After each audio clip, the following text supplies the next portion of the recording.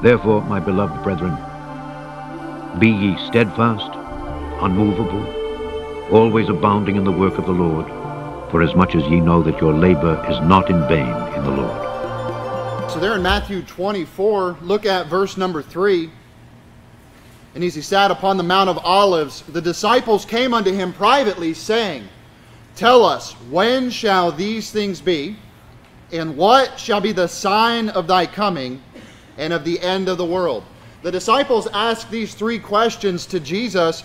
And this indicates that the disciples were looking for the end of the world at Christ's coming. And what we're going to look at today is end times prophecy in the Old Testament.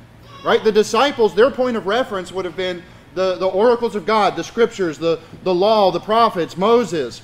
And there's so much information about the end times in the Old Testament. We're barely going to scratch the surface today. I mean, I could keep you here for 3 hours, but you wouldn't like that. You probably wouldn't learn anything. I mean, it's hard enough to keep you guys awake. So we're going to keep it short and concise. I'm going to try to show you some really cool passages that you may not be aware of that deal with prophecies of the Lord coming. And, immediately, how does Jesus answer them when they ask these three questions? Look, he says, take heed that no man deceive you. And this is very important because today there are a lot of people that are trying to deceive you about the coming of the Lord. They have an agenda. They've changed the scriptures. They're interpreting it weird. They're not taking things in context. They don't know where to place Jeremiah and Isaiah and Ezekiel. So they come up with a lot of strange versions of when the coming of the Lord will be. I want you to turn to Genesis 49 to begin with. Genesis chapter 49. So we're going to be looking at the signs of the end of the world that were foretold from Genesis to Malachi. As I said, this is not exhaustive. There's so much stuff we could look at that I'm actually going to intentionally leave out the major and the minor prophets, and we're going to focus in the other areas of the Bible. Like I said, you could preach for weeks on end about the major and the minor prophets, about the signs, but we're going to look at the places where you may not think, like Genesis, where it literally says it's the end times, the last days, and we're going to see what signs were told, because the disciples were aware, they were educated enough, they knew the Bible enough to know that when Jesus came, that would be the signs of the end of the world.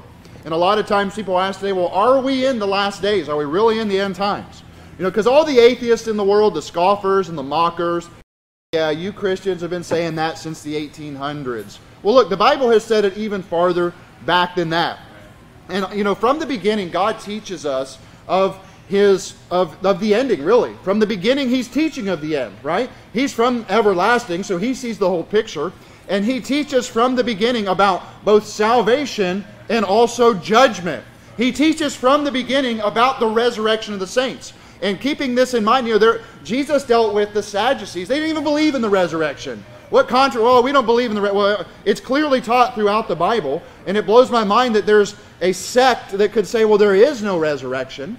And today, frankly, most Christians are weak on the doctrine of the resurrection. They don't know what they believe, or they don't entirely understand it all, because they have not studied it out for themselves. Listen, we as Christians, you're born again, a Bible-believing Christian, you're eternally secure. You ought to get in the Bible and find out what you believe for yourself. Because Jesus said, let no man deceive you. And those that are deceived about the resurrection or baptism or, the fruits of the Spirit, things like that, it's because they don't know what the Bible says. They haven't studied it out for themselves.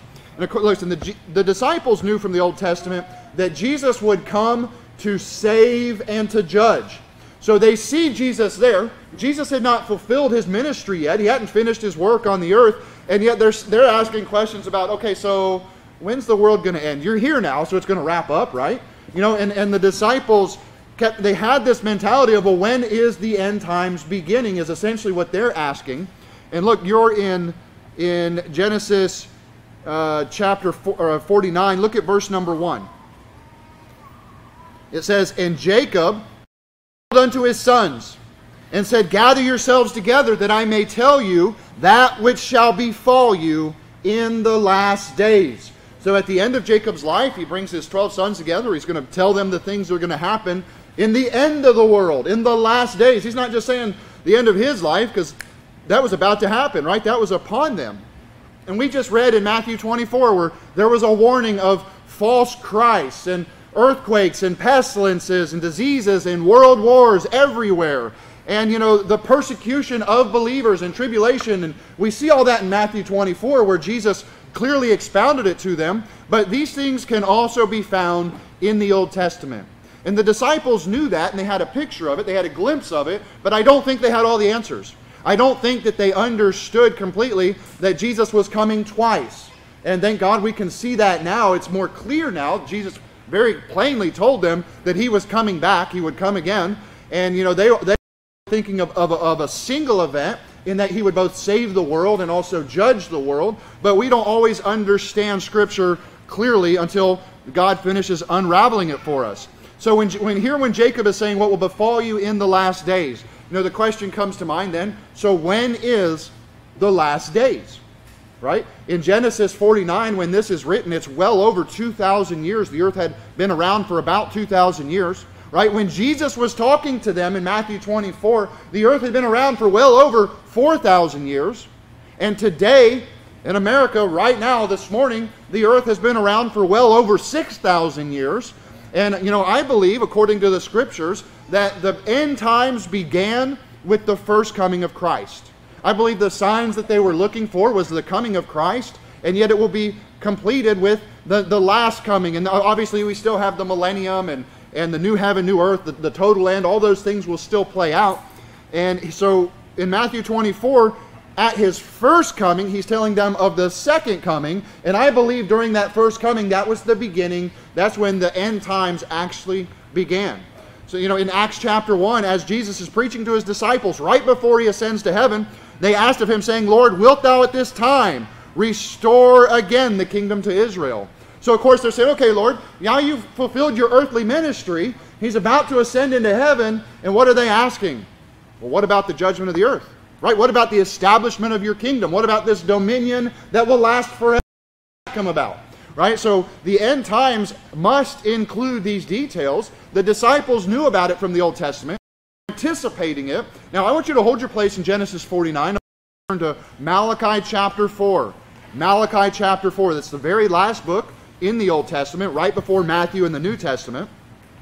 And again, I believe that it's from the first coming to the second, and obviously there are things fulfilled at the second with the millennial reign and that sort of thing. In Romans 11, it says that blindness in part has happened to Israel until the fullness of the Gentiles come in. He's saying that God was working through a physical nation, but that physical nation, they weren't all saved. There was the spiritual nation inside of that physical nation. Well, God has broken down those barriers. He's made it clear the gospel's out to the Gentiles. He goes on, he says, and so all Israel shall be saved. As it is written, there shall come out of Zion the deliverer. Right? Jesus has came out of Zion. Jesus will come back to Zion. So that's partially fulfilled. There's more yet to come. And, he will return. So it's the first and the second work together. And in Luke chapter 21, which is a parallel to Matthew 24 that we just read, he says, and Jerusalem shall be trodden down of the Gentiles until the times of the Gentiles be fulfilled. Jesus telling them, hey, when will this happen? Hey, when I come back a second time.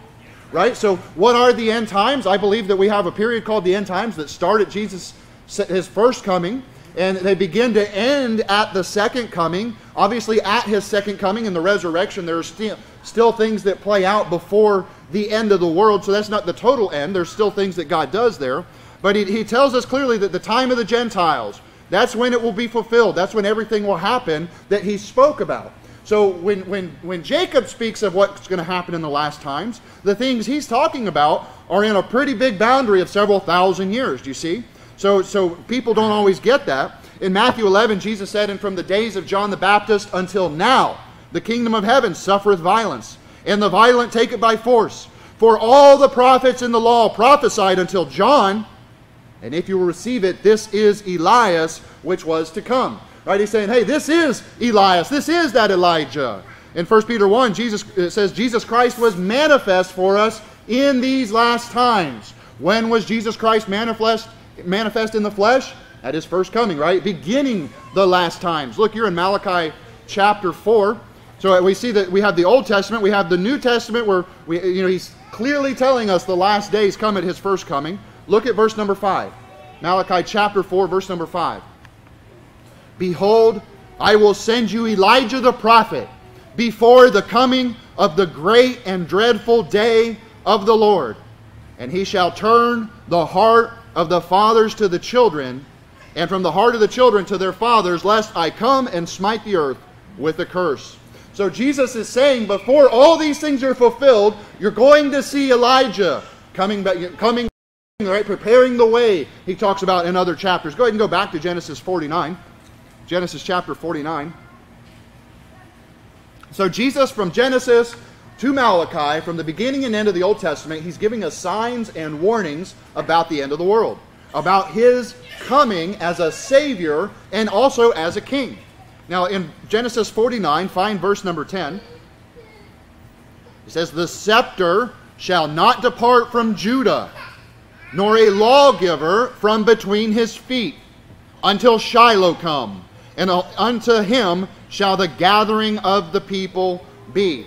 Now right out of the gate, we know that Jesus came out of the lineage of Judah, out of that tribe, but there's two words he uses here. One is scepter, one is lawgiver. Right? A scepter is indicating that Jesus will be king. As lawgiver, it indicates that he will be judge. And of course, we know they mocked Jesus and said, oh, is this the king of the Jews? Right? Now, Jesus didn't deny it, but yet, did Jesus sit on a throne on the earth? Did he rule as a lawgiver on the earth? No, not yet. Right? Those things have yet to be fulfilled. And so it makes sense. You know, they knew the Savior would come from God. That was foretold. That was told to we see Noah had a covenant, Abraham had a covenant. There's several promises moving along. So we see here that he's saying also until Shiloh come. Now when it says until Shiloh come, that's talking about Jesus Christ. Now there are other things named Shiloh later in the Bible that are not this same Shiloh. So don't let that word throw you off. But then he says at the end, I really like this. Look at what he says here. And unto him shall the gathering of the people be.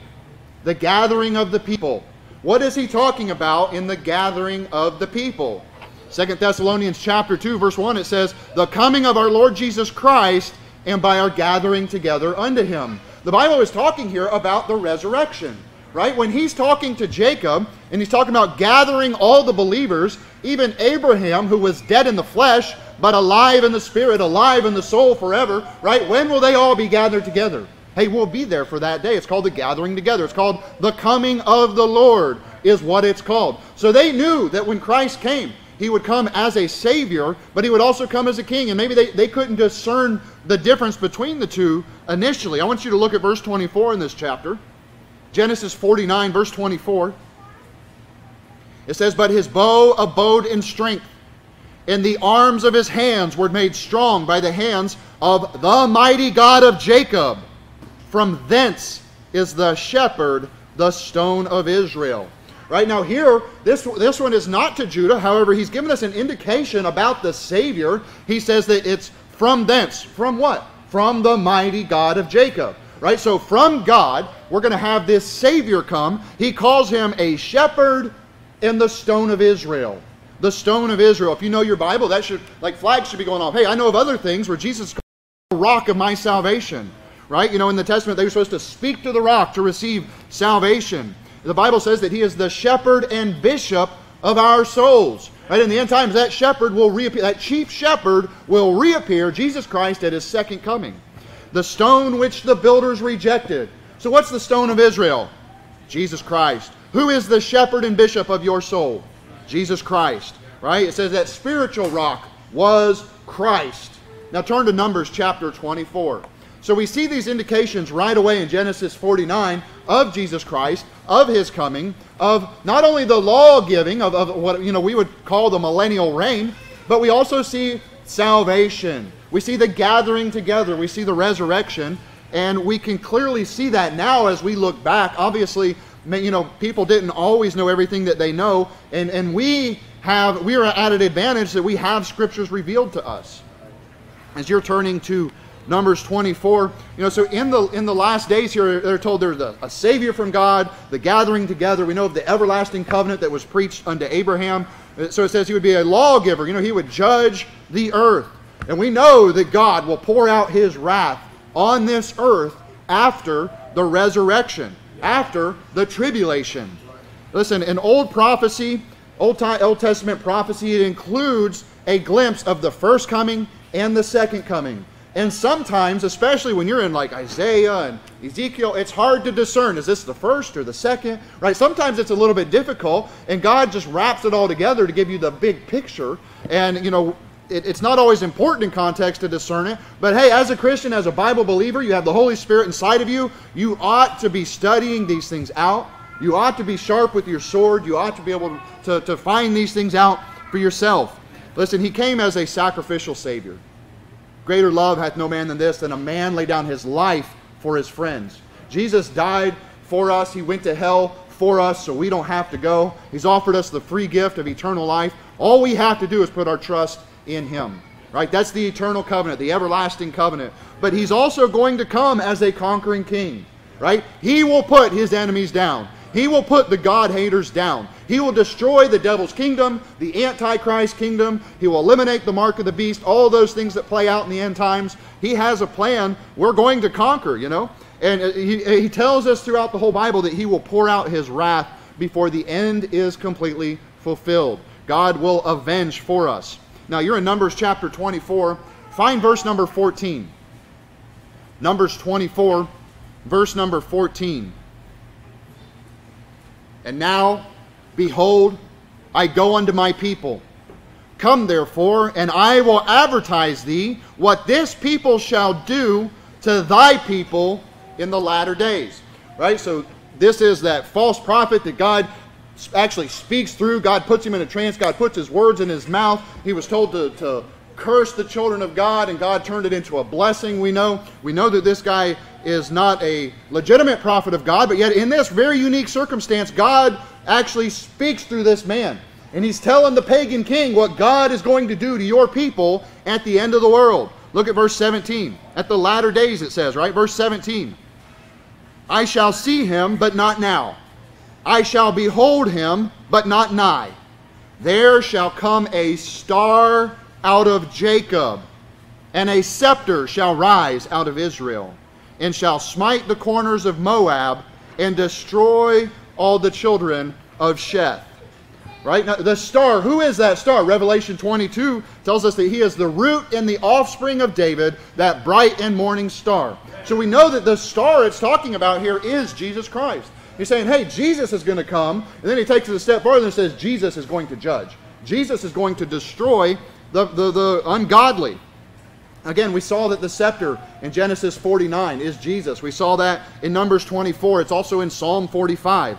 In Hebrews 1:8, you guys probably know this one. But unto the Son he saith, Thy throne, O God, is forever and ever. A scepter of righteousness is the scepter of thy kingdom. Now turn to Deuteronomy chapter 4. And a scepter is just a sign of power, of authority. It's like a staff the king would hold, indicating that he is the king. So if somebody walked into the room, you would know who is in charge, who's holding the scepter, who has the power. So the coming of Jesus Christ, it's again foretold, right? But this time he says that he would smite and destroy in Moab, right? Ezekiel tells us the same thing about Moab, what God will do to them. But you know, here, this is God indicating that there will also be the pouring out of God's wrath at a point in the last days when the Lord comes. And listen, some Old Testament prophecy is no longer really known because a lot of it was either verbally understood or it was passed verbally along, and God did not record it in the Bible. You know, some preaching was remembered from generation to generation for hundreds of years. And, you know, what God has given us is sufficient, but there was preaching that was remembered for hundreds and hundreds of years that we don't have in the Old Testament.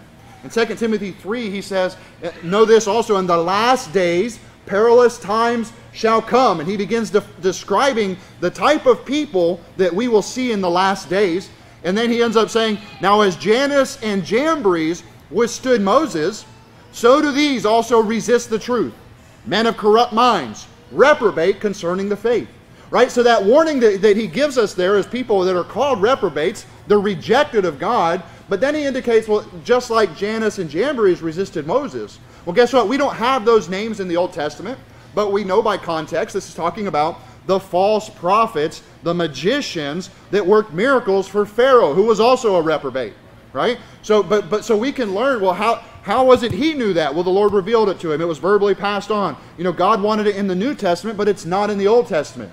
You think also about Enoch. You know, the Bible, Jesus told us about the days of Lot and the days of Noah. We can study that. We can see just how wicked the world was, right? Hey, take a look outside. Take a look at the news. You'll see the days of Lot and the days of Noah, right? But we're also in Jude, he tells us, he says, and Enoch also, the seventh from Adam, prophesied of these, saying, behold, the Lord cometh with 10,000 of his saints to execute judgment upon all, and to convince all that are ungodly among all their ungodly deeds which they have ungodly committed, and of all their hard speeches which ungodly sinners have spoken against him.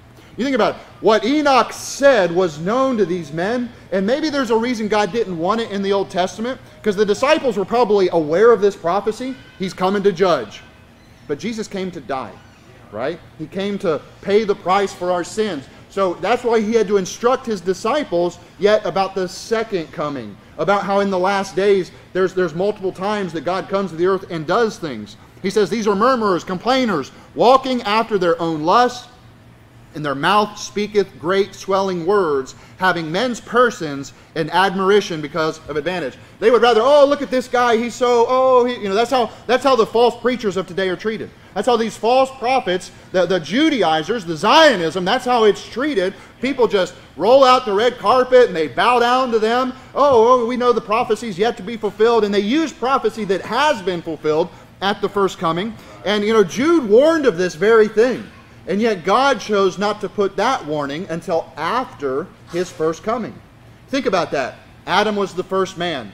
Time began. 7 generations later, what that preacher preached is relevant to today. God's word is timeless. God does not change. Neither does his message change. But our understanding changes over time. There are things I see in the Bible and they're like, well, I don't know what this means, but I know what everything else means. So I'm not going to let the mysterious cause me to stumble at what has already been revealed. And it's clear that God will judge the earth. He will judge sinners. He will pour out his wrath on the earth. And it will, you think about the people that have received the mark of the beast when he begins to pour out his wrath. They're going to know it's God. They're going to know why he's doing it. And in their heart, because they've rejected God, because they're a reprobate, they will still hate God. They will not repent. They will not change their mind. So it's cool that there are many things that are recorded and revealed for us today. Isaiah 2, it says, and it shall come to pass in the last days that the mountain of the Lord's house shall be established on the mountaintops. Right? God is going to bring New Jerusalem down. God is going to set up his kingdom on this old earth. God has a plan that we don't entirely understand. It says it will be exalted above the hills, and nations shall flow unto it. And many people shall go and say, come ye, let us go up to the mountain of the Lord, to the house of the God of Jacob. Right? In my Father's house are many mansions. We know in John 14 that God has a promise for us. God will reward us, and we're living in the last times. Now listen, people use that phrase as if to say, well, it could happen at any moment. Right? This whole imminency conspiracy. Right? The Zionists want you to build the Antichrist kingdom, so they've deceived people into believing that Jesus can come back at any moment. But from the beginning, God was clear. There are things that must happen first, before the Lord resurrects the saints. Listen, there are many things that have to happen before that. We just read them in Matthew 24. Isaiah 2, where I left off, he says, and he shall judge among the nations, and shall rebuke many people. God will judge the earth after the resurrections. He says, they shall beat their swords into plowshares, and their spears into pruning hooks. Nation shall not lift up sword against nation, neither shall they learn war anymore. After God's done judging, he's going to put to silence, he's going to put to quiet the warmongers, and there will be peace on the earth that 1,000 years. We will rule and reign with him. And I ask you today, what status would you like to have? Well, I'm fine being a private. How about a captain? How about a king? How about a priest? How about you start living like you know for a fact that this body doesn't matter, this life doesn't matter, everything you have will burn one day, and one day God will reward you based on what you do right now. Start acting like your soul will last forever somewhere. Start acting like you actually care that God will reward you, and he's commanded you to fight in this battle. This is spiritual warfare. Are you opening your mouth and preaching the gospel? Because that is the indication of the end times, when people actually go back to preaching the gospel. A revival of preachers across the world. We need some of that. God's wrath in the end times has been prophesied here. And, there's way too much prophecy to cover in the minor and the major prophets. I won't get into that this morning. but you're in Deuteronomy chapter 4. I want you to find verse number 30.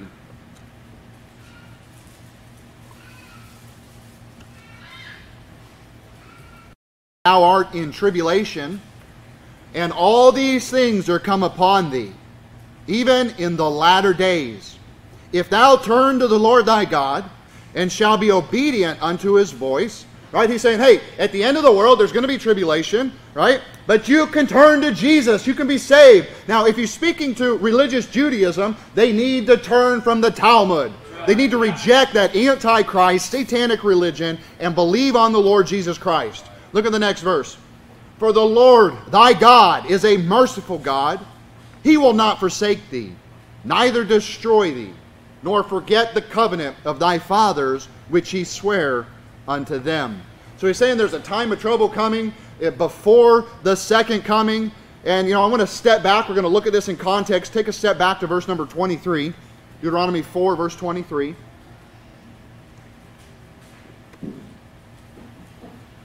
It says, take heed unto yourselves, lest you forget the covenant of the Lord your God. Now, we're studying Timothy, and we just read last week, take heed unto yourself and unto your doctrine. Right? Pay attention to what you are doing, how you are growing spiritually, your family. And sometimes we get too busy worrying about the world or what's going to impress our friends or even helping. Sometimes you get too worried about helping other people and you neglect your own doctrine. Listen, hey, we are a soul-winning church. We went soul-winning before we had a preaching service. Our church, yes, it's about the congregation, it's the assembly, it's the singing, it's the preaching, it's the prayer. But before we did any of that, we went soul-winning. We went and preached the gospel, right? That's our job. And keeping that in mind, that don't ever that focus, but don't be so worried, well, I need to read the Bible, I haven't read it all week, but I'm going to go soul winning instead. Whoa. You need to be reading the Bible for yourself. You need to be studying out doctrines for yourself. Take heed unto yourself and unto your doctrine. Look how he says it here in verse 23. Take heed unto yourselves, lest ye forget the covenant of the Lord your God, which he made with you, and make you a graven image or the likeness of anything which the Lord thy God hath forbidden thee.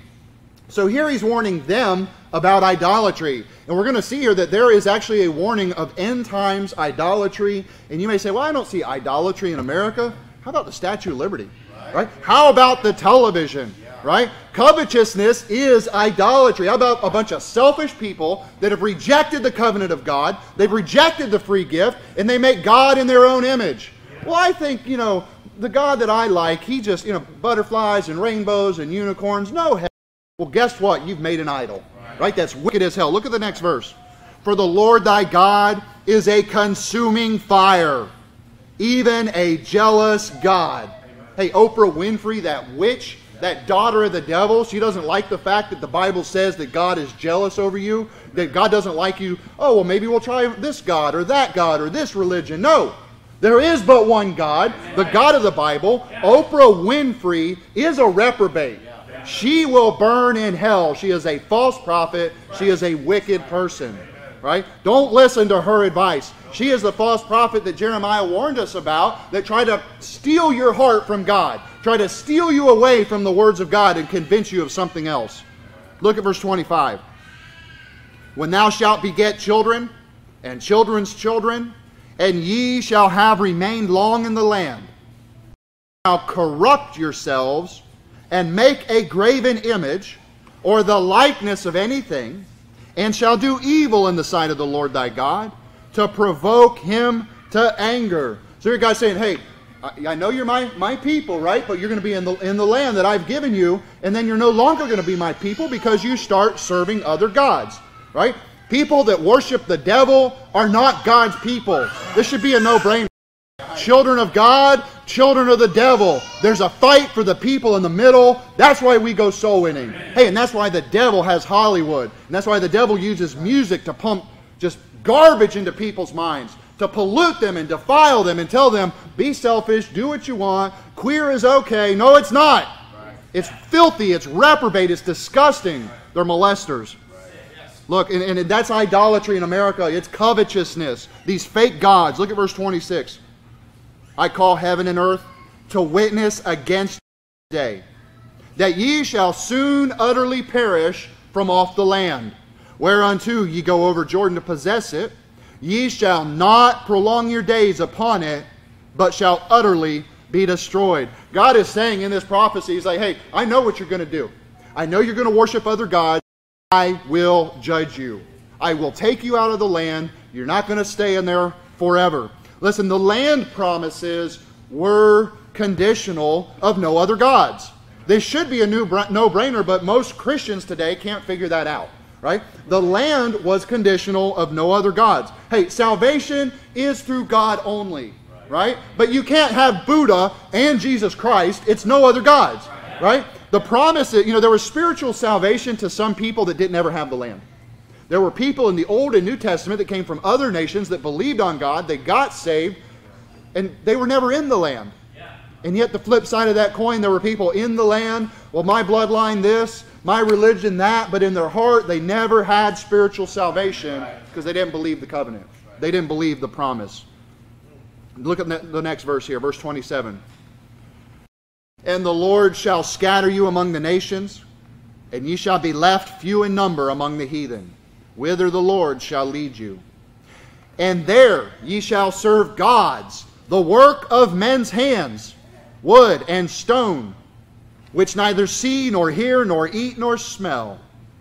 But if from thence, right, once you serve these gods, he says, I know what you're going to do. You're going to serve these lowercase g gods, right, which are a bunch of stinking devils, right? He says you're going to serve these devils, but your people, while the people are there, guess what? That next generation, the children will get saved. The parents are rejected, the children will get saved. Look at the next verse. He says, from thence thou shalt seek the Lord thy God, and thou shalt find him, if thou seek him with all thy heart and with all thy soul. Right? This makes me think of Matthew 6:33 and 7:7. Seek ye first the kingdom of God and his righteousness, and all these things will be added to you. Right? Here's a promise. Seek God, you will find him.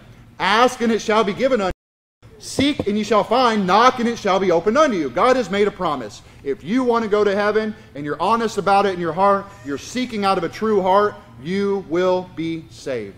You will hear it, and if you believe it, it's still up to you, right? There are people that I think that are seeking, and then they find the answer, and it's not the answer they're looking for. What happens at that situation? Well, you've rejected the answer. Hey, guess what? It's a free gift. No, I feel I should pay something for it. Well, then you've rejected the free gift. You've rejected that promise, that covenant. Look at verse 28 again, where he says, ye shall serve gods, the work of his hands, wood and stone. Right? I want to talk about idols for a second. Turn to the next chapter, chapter number 5, Deuteronomy 5. So these idols, it's like the wrong stone. Right? They take a stone, they carve it up, they make a god, they say, this is my God. And that's kind of what happens with people when we preach the gospel to them, and they reject it. They make their own gospel. They find their own way. They're going to make their own covenant. In Deuteronomy 31, it says, evil will befall you in the latter days, because you will do evil in the sight of the Lord, to provoke him to anger through the work of your hands. Right? Through the work of your hands, you're going to provoke God to anger, and God will judge you. And there will be an end times idolatry. And as a soul winner, as a gospel preacher, you go out and talk to people, and you find out most people today are trusting in their own works. Right? Here the Bible's saying, you make a god of the works of your own hand. Today, you go out and knock on somebody's door, and how are you going to get to heaven? And it's, well, I think I'm pretty good. I think I'll make it. I'm trying really hard. I'm a good person. I go to church. I feed the poor. I give money. I repent all the time. I ask for forgiveness every night. Hey, that's your own works. That is not salvation. That's not biblical. And when they're trusting works for salvation, and here in the Old Testament, God gives us a comparison of an idol is when you make something out of the works of your hand. Listen, most people's gospel is really an idol. Right? It's not the gospel at all. Think about this. They're trusting their own covetousness. They're trusting their own idolatrous view of God, and they're rejecting the gospel. Right? Imagine if you preach to somebody and they hear the gospel, you give them all the verses, they hear exactly what it says, and they say, yeah, no, thank you, have a good day. Well, wait, what are you doing? Didn't you hear it? Don't you know? Don't you see it? You have to make a choice. Won't you call on the Lord and believe him and receive that gift? No, like I said before, I just think my God doesn't have hell. My God lets everybody in. Well, you've taken the gospel and you've turned it into an idol. You're going to make your own gospel and say, this God that I've made, that will do for me. And that's exactly what the children of Israel did. They see God, they see the miracles, they see all the working He's doing, and what do? Well, I'm going to take a rock and I'm going to sharpen it up and make a little guy, and I'm going to say, this guy is my God. Right? That's what people do when they change the gospel, when they reject it and say, no, I believe something different. You're making an idol in your mind. Listen, Romans 1:23, it says, and change the glory of the uncorruptible God into an image made like unto corruptible man, into birds and four-footed beasts and creeping things. Well, wait, Romans 1, that's the reprobate passage. They're talking about people that have rejected God. Are idols unforgivable? No, I wouldn't say that, but I think it would be an indication of what's going on in the heart. When somebody rejects it, no, I've got my own way. Well, there is but one way. I know, but I got my own way. You've made an idol, right? Your doctrine is an idol. We have to consider someone's heart. Are they asking? Are they seeking? Or are they rejecting? No, I got my own way. And listen, the end of the world, the end times, we're going to see a bunch of idolatry. And I'm not just talking about the Buddhists and the Catholics. Listen, there's an idol sitting in most people's living rooms, right? It's the covetous machine, right? The one-eyed God that tells them what they want, what they think, what they like, who they should hang out with, what is acceptable, what is morality, right? That's the idolatry that America is primarily guilty of. Look, you're in chapter 5. I want you to see this. Verse number 7. These are the 10 commandments. Deuteronomy 5, verse number 7. Thou shalt have none other gods before me, right? Salvation is to believe on the Lord Jesus Christ, no one else. Not yourself, not Buddha, not Maitreya, just Jesus, just God. Anything else, well, I've got two gods. Well, I believe in Jesus, but He just opened the door and now I have to work my way through. Now I have to do my works to get hey, that's the works of your own hand. Right? You're making it an idol. Look at the next verse, verse 8. Thou shalt not make thee any graven image, or any likeness of anything that is in heaven above, or that is in the earth beneath, or that is in the waters beneath the earth. Right? My God, He's kind of like Christianity, but I make Him in the likeness of Muhammad, of the Buddhists. We just love everybody, even the bugs. We don't eat meat. What? You worship cows, right? You're starving to death and you got a cow sitting there. Why don't you eat that meat? Right? Think about it. Well, my version of Christianity is Republican only. Well, I'm sorry. That's wicked as hell. That's warmongering. You know, listen, God says we should be liberal in the distribution of the saints. All right? We should be taking care of the ministry. We should be going out preaching the gospel. The politics are always going to be devilish. I don't care if they have an R or a D or an L or what they have. I don't care if it's Constitution Party. Those candidates are all messed up also. They're selfish. They're setting themselves up. Look at the next verse here, verse 9. It says, Thou shalt not bow down thyself unto them, nor serve them. For I, the Lord thy God, am a jealous God, visiting the iniquity of the fathers upon the children, unto the third and fourth generation unto them that hate me. Hey, those that hate God and reject His gospel, and they want to set up their own God, and they want to make an idol of their own version of what they believe, God hates that. God hates that, and it will cause a curse to your children if you teach them that. Turn to Deuteronomy 27. Listen, you think about it, because he talks about idols made of stone. They got the wrong stone.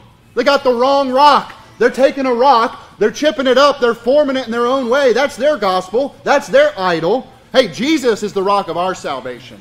Right? The stone which the builders rejected. That spiritual rock that was Christ. That's the rock of my salvation, right? You know, and we were warned in Deuteronomy 4 that they will serve gods the work of man's hands. In the end times idolatry, there's going to be false gods, and it's like carving a stone with the hands of men. It's called works salvation. Works salvation is idolatry. Romans 1:25, who changed the truth of God to a lie and worshipped and served the creature more than the Creator, who is blessed forever. Amen. Well, I had the gospel, but my way is... No, your way is wrong. Your way is rejection of God. God will reject you for having your own way. Look at Deuteronomy 27, verse 5. We're going to see this. It'll be very prominent and prevalent in the end times. Look at verse 5. And there shalt thou build an altar unto the Lord thy God, an altar of stones. Thou shalt not lift up any tool, any iron tool upon them. Now, I think there's some symbology in here that Christ is that stone. He's that, right? And here he's saying, don't put a tool on that stone. When they built an altar, when they were going to sacrifice to the Lord, you didn't carve that stone up. You didn't grave that stone. But he's warning, I'm going to kick you out of the land for graving images, the works of your hands. Right? This works gospel. Exodus 20, he says, and if thou wilt make thee an altar of stone, thou shalt not build it of hewn stone. For if thou lift up thy tool upon it, thou hast polluted it.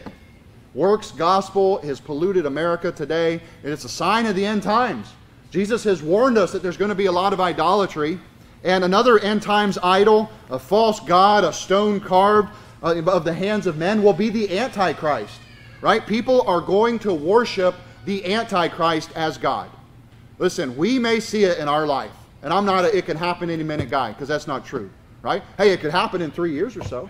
Right? If it kicked in and all of a sudden the Antichrist is revealed and things begin to happen, and we all see this, even the people that believe in imminency, they're going to correct themselves real quick when they see this man elevating himself, calling himself God, and yet at the same time, your friends and your family, there'll be a great falling away. Well, no, this guy, he is God. No, whoa, whoa, what are you doing? You're making God into another image. You're hewing that stone into something that it's not.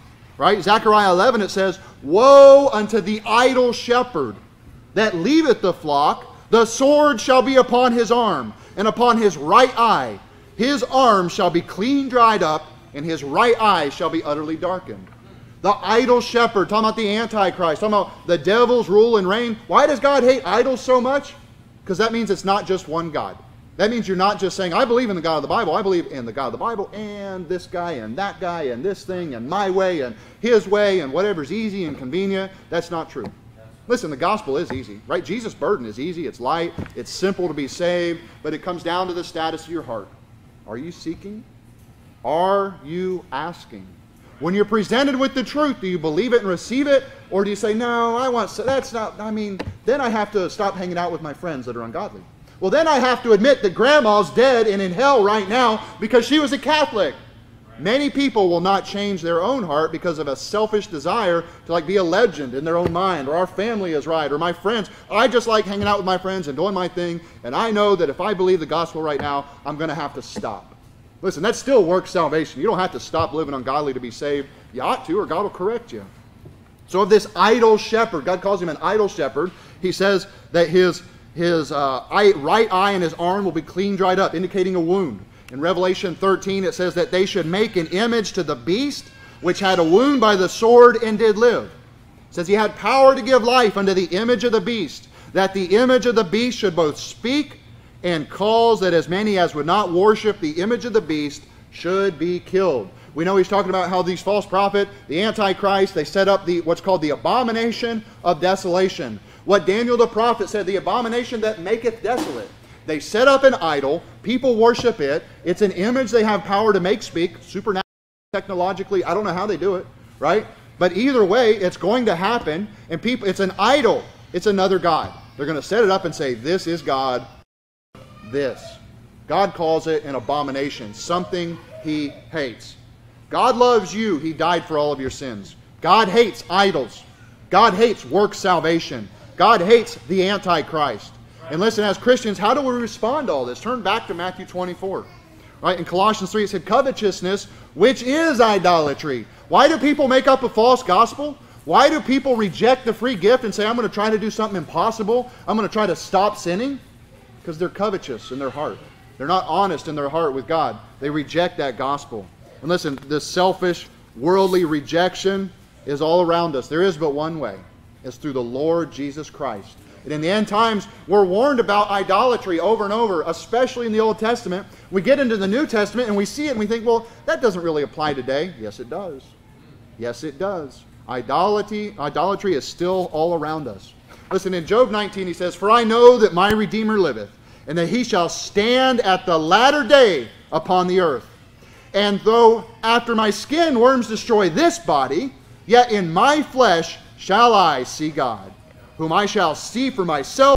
Mine eyes shall behold, and not another, though my reins be consumed within me. Job was saying, I know this body's going to die, but I know I'm going to get a new body. I will be resurrected. I will see God. I will see my Savior.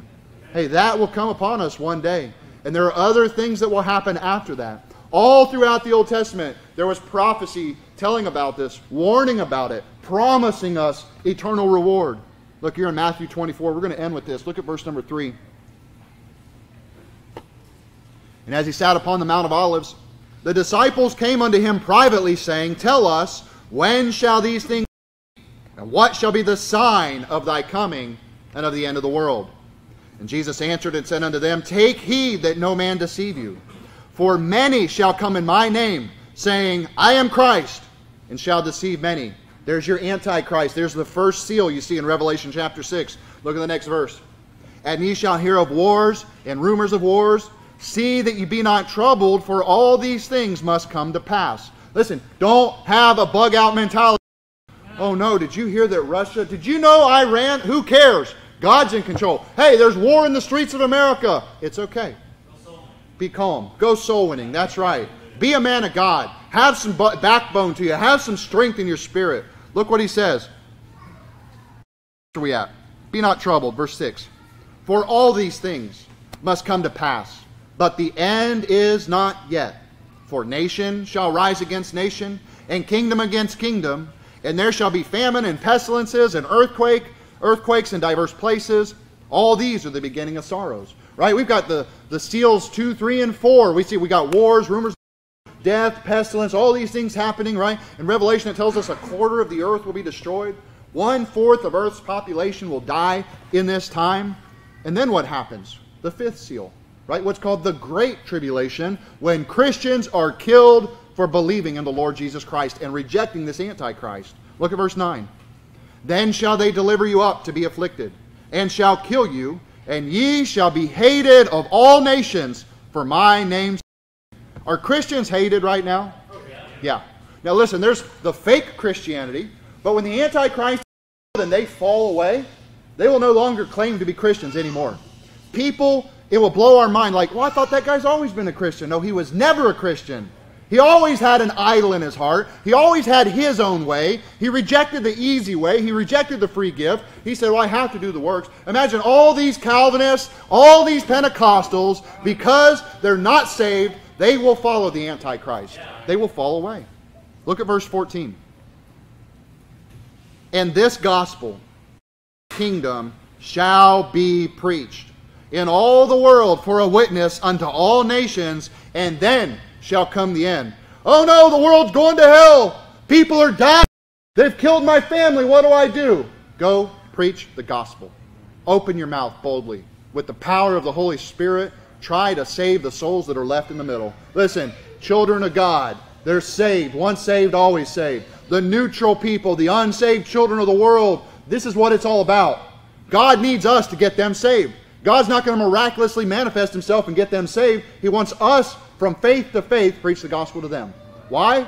Because the devil, the Antichrist, the reprobates, the son of the devil, these children of the devil, the children of the wicked one, they're trying to pull them over to their side. Once they get the mark of the beast, there's no going back. Right? There's certain things, you cross the line with God, he's like, you're done. You're done. Your soul will never see redemption. Look at verse 15. And when ye therefore shall see the abomination spoken of by Daniel the prophet stand in the holy place, whoso readeth, let him understand. Right? We will see this abomination, this idol. And yet, it'll play right in with, hey, where's the holy place today? Hey, this is my temple, right? God says my body is a temple. His spirit is inside of me. And what's a child of the devil? Well, it's not a holy place, right? But they're going to have an abomination. They're going to have an idol in their heart. These people, not only will we physically see this idol, this abomination, but people will have an idol, a false gospel in their heart, the works salvation. That's the 5th seal, persecution. Look at verse 29 to look at the 6th seal. Immediately after the tribulation of those days, the sun be darkened, and the moon shall not give her light, and the stars shall fall from heaven, and the powers of the heavens shall be shaken. And then shall appear the sign of the Son of Man in heaven. And then shall all the tribes of the earth mourn, and they shall see the Son of Man coming in the clouds of heaven with power and great glory. That's the same thing Jesus said in Acts. He said, I'm coming back in clouds. Back in like manner I leave, I'm coming back.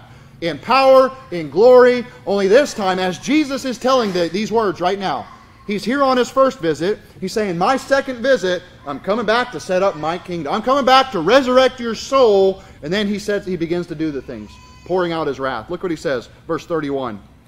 And he shall send his angels with a great sound of a trumpet, and they shall gather together his elect from the four winds, from one end of heaven to the other end. That's that gathering together that Genesis 49 told us about. In the last days we're going to be gathered together. We see it in 2 Thessalonians 2. We see it in Matthew 24. God has made you a promise. This body obviously cannot even go to heaven. This body can never be righteous. It can never be perfect. It will not stop sinning. However, your soul will be sealed unto redemption when you put your faith on the Lord Jesus Christ. It's supernatural. Your soul and your spirit will go somewhere forever. The choice is yours. And as Christians, the job is ours. The responsibility is ours. The duty is ours to open our mouth, to preach, to let people know. It's not just a social club. We don't just come here to hang out and pat each other on the back. We take God's word very seriously. He's given us warning. He loves us. Jesus ended that chapter. He said, blessed is that servant whom the Lord, when he cometh, shall find so doing. Listen, men of God. Listen, ladies. Listen, children.